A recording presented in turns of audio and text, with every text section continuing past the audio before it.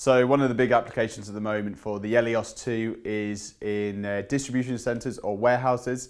The use of having a drone to go up and basically check or to inspect a piece of machinery or even a section of scaffolding is really useful.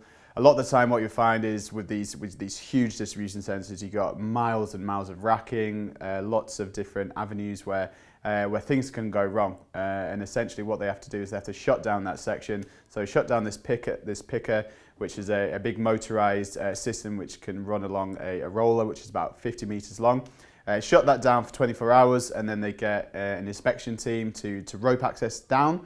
There they can understand if there's an issue, what's gone wrong, and only when they've landed, then they can look to have a cool down system where they have to wait 24 hours before the system can go back to being operational.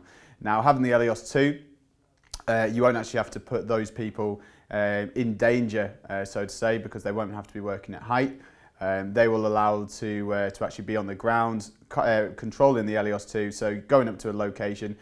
Obviously, it's not going to take away the need for rope access. You're always going to need somebody to go up and actually do a mechanical fix. But the initial inspection you can do within 5 minutes, within one flight. You can get up to a certain point, check out a motor, see if there's a failure, see if there's anything missing, a bolt missing, and you'll be able to identify that in a couple of seconds. The clip that we'll show you now will actually identify how that motor was inspected with the Elios, and you can actually, because of the 4K camera, you can actually zoom in and identify any problems or any issues that you may encounter.